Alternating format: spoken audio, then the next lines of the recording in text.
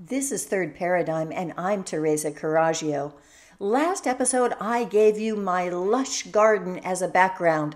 Today, I'm giving you the Great Reset austerity background.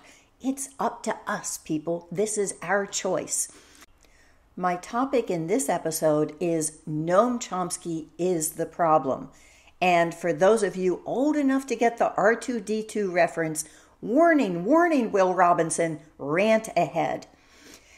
Even though Noam Chomsky is a liberal icon and a personal hero, I think it's time to critically look at what his ideology is and measure it by the yardstick of my personal dogma that I've been talking about. And then decide, is it time to honor the place that he's brought us to, which I definitely appreciate, and is it time to move on from that? Because we need to get this right. Let's get started. The impetus for this is an interview that Russell Brand did with Noam Chomsky on his Under the Skin podcast. As I've often said, I have one dogma, and my one dogma is that I am not better than anyone else. By better, I mean morally superior. So I want to apply that yardstick to Noam and look at three different areas from the talk that he had with Russell. First is the moral superiority of a needs-based economy. Second is the moral superiority of young people as activists, and particularly in the environmental movement. And then third, the inherent moral superiority of infants, and whether the educational system is something that trains that out of them. And then I want to end with a comment that Russell makes, where he says, well, we can chew gum and walk at the same time. We can treat the symptoms and also at the same time cure the disease. We can change the system while we're doing little fixes to make things better for people. I want to question that. So let's start. The first question that Russell asks is lobbing a softball. And he says, how did you become who you are? This magnificent person who has dedicated his life to speaking the truth.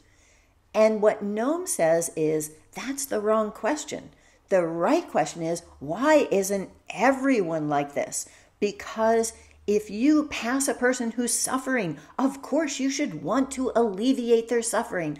You should want to take people out of misery. So why isn't everyone just like I am? So let me start by saying that Noam himself is not a farmer. He's not a doctor. He's not a carpenter. So when people need food or health care or shelter, he's not the one who's actually providing it. What he's providing is money that takes those products of someone else's labor and gives those to the person who's in need, rather than the person who actually is doing the work, owning the product of their labor. So you start out with this mentality, which, to be honest, it's a slave owner mentality. It's like that kid whose parents are slave owners in the Bahamas, but they live in London and they think that this is just normal, that they have all of this largesse to spread around because they don't see what's actually backing the money that they have. So Noam isn't just talking about giving his own money, of course. He's talking about a socialized system in which we all are therefore giving our money, i.e. other people's labor, to those who are in need on the basis of their needs. I don't think that works.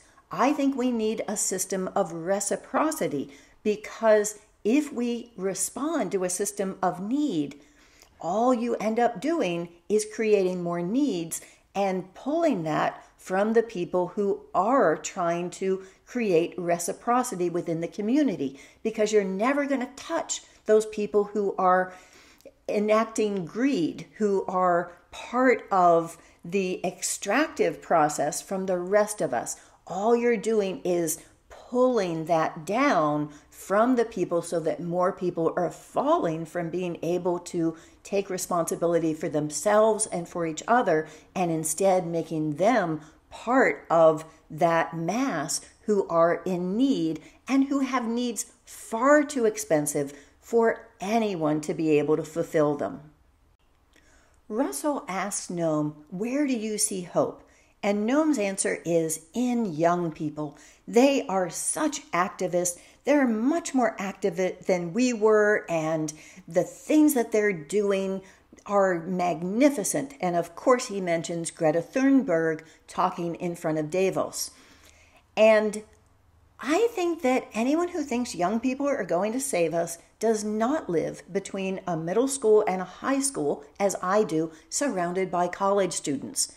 Leaving that aside, let's look at Greta and all of these students that they're living still with their parents, taking responsibility for providing everything to them that they have, that they are complaining about. And Greta, I remember reading her shaming her parents into giving up their travel, which their jobs required, particularly her mother. That takes a lot of nerve for a kid who is financially dependent. Let's also look at the activist side of that. In a recent interview, Matt Ehret quoted Sun Yat-sen, the first president of China, who said, "Learning is hard, action is easy." And honestly, that brought tears to my eyes because I am so frustrated with the ADHD attitude towards learning, especially with young people. It's, okay, tell me about the problem in 5 minutes and make it snappy, and then tell me what I can do about it. Where is a button I can push? Where is something that I can send off into the ether? And that drives me nuts because you have to understand the problem. If you don't understand the problem, you are going to be manipulated.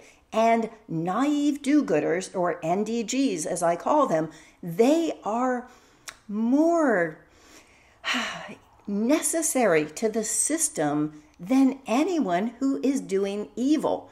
That if you have the people who are actually plotting these things, it's 1 in 100 million people. So the other 999,999,99999 of us are going along with it. We are being duped, and we're reinforcing that with our acquiescence, and especially when we're giving it virtue points. So we've got to get over the ability to be emotionally manipulated, and we need to do that by actually using reason and logic and facts. And that's not something you can do in a soundbite. To segue briefly into the climate change debate and the fact that, oh, isn't Davos lovely? They're listening to Greta. I've been researching since I read on Caitlin Johnstone's blog that the U.S. only has 11 years left of proven oil reserves. And I was wondering, where's that going? So what I found out in an article in The Atlantic is that since December, the oil tankers that were actually supposed to go to Japan and South Africa and all these other countries stopped mid-ocean and all headed towards Europe, because as the Society for American Oil or something like that, that's really the oil lobbyist group, says, Europe, we've got your back. So what that means is that the oil that they're telling us we can't have anymore, that we need to go to all electric cars, that they're going to phase out gas stoves, and they're going to phase out all of these different things because we don't deserve that last remains of oil. That's going to Europe because Europe is paying a higher price than these other places. So the fracking that we are endangering our water supplies with is not even for our benefit. Think about that. Russell then asked Noam, well, is selfishness human nature? Is that just part of our genetic makeup? And Noam says that when people say that, it's just wish fulfillment. I think he means it's just an excuse. And that if you look at an infant, that one of the first concepts they ever get is that's not fair. And that even a 2-year-old understands that concept of justice. As a mother of 3, I can tell you that whenever a 2-year-old uses that phrase, they're talking about themselves. They're talking about, this is not fair to me. They are not saying, oh, Mom, I don't think this is fair to you. I don't think I'm being fair to you. I don't think this is really fair to my sister. They're always talking about them. And learning how to share is the most important lesson we ever learn. I am grateful every day to my daycare provider who taught all my kids how to share. That concept that you are the most important person in the world and so is everyone else. So I think that Noam is looking at that as a way of fetishizing children and youth and looking at them being the ones who are going to solve the problem rather than understanding what the problem is without doing the easy thing of shifting the blame. And then Noam talks about the educational system and how all of his students really have one purpose, which is to get a job, and that kind of wage slavery was something that used to be something that we were clear was not what we wanted, that was a form of servitude. I agree with all of those things, but I think you have to look at the contradiction that this is what gives Noam his security to be able to speak the truth, that he has been a tenured professor for his entire career. So if the educational system is something that is training out that ability to think morally, and I agree with that, you can't just bite the hand that feeds you and not acknowledge that this is a way that you've been able to separate yourself from the need to make a living in the way that other people do. And I'll end by looking at Russell's assertion that we can have both, that we can respond to people's needs at the same time that we're trying to change the system. I don't think that's possible. When I look at our government, we have a government that is being forced to work as if it's a for-profit business, that our governments have to sell off our labor and our resources because they don't have any other means of organizing our own labor and resources. They are dependent on the bankers who are the ones who create the money. And that cabal of, in the United States, the Federal Reserve, internationally, the BIS, that's what actually has usurped the function of government. Because they create the money, they organize labor according to their whims, which is in order to make more money and have more power. So we have to change that, but what's tricking us into not changing it is this idea that our priority is to give people whatever they need without any system of reciprocity.